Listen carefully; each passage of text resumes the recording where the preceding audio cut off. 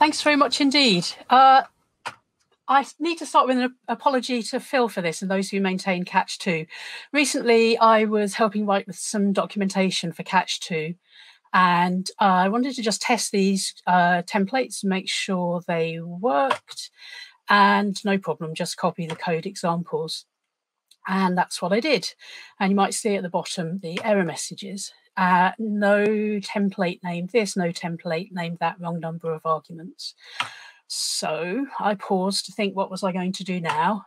And well, first of all, if this was a live event, I would ask, does it sound familiar? And I know there would be a lot of hands shown. So, well, I searched for the missing symbols in the documentation, then in the code.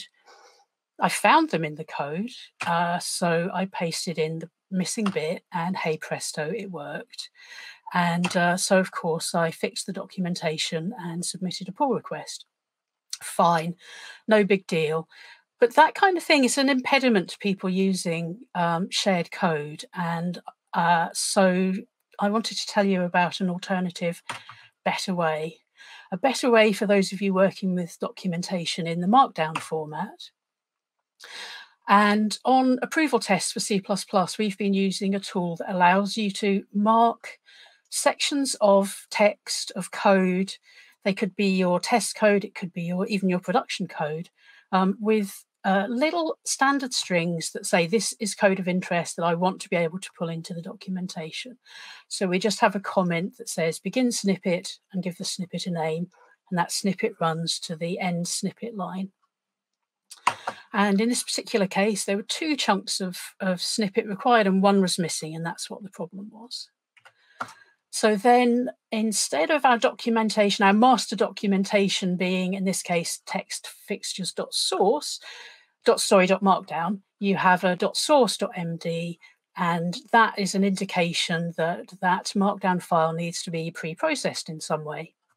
And so, of course, you paste in snippet and the name of the snippet that you want. And then you run the md snippets command. It says it's processing the file, and then you get this lovely output.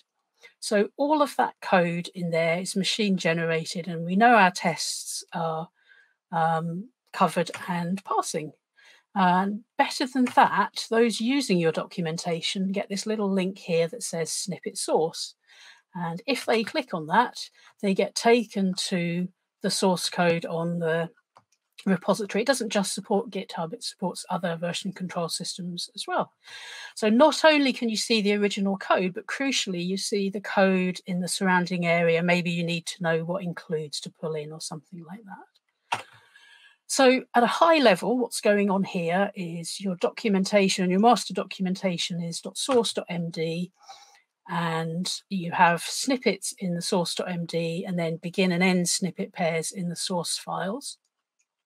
As an extra bonus, you can pull in whole files by name as well. So, for example, if you wanted to say, and the output of this test is such and such a file, you can embed that in the documentation. Those all get run through MD snippets, which is really easy to download and run.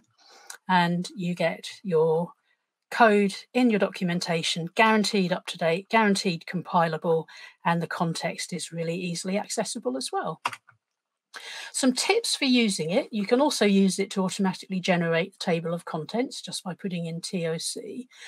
And if you want to pull in text, but you don't want the source links, then you can use include as well. So you might say include, and then we have some text in approval text that's the list of supported frameworks, that we want that same list in several places. So we have an include.md file with sort of boilerplate text, and then we only have to update it in one place. And you can also pull in files data via HTTPS as well. My super top tip is when you're running the tool, give it the read-only command line so that you don't accidentally edit the generated documentation instead. Done that many times. So that's it. Guaranteed working code samples and a way to see their context. Talk to me on Twitter if you want to know more. I'm happy to start helping other libraries migrate to use this. It's a fantastic time saver. Thanks ever so much indeed. Bye for now.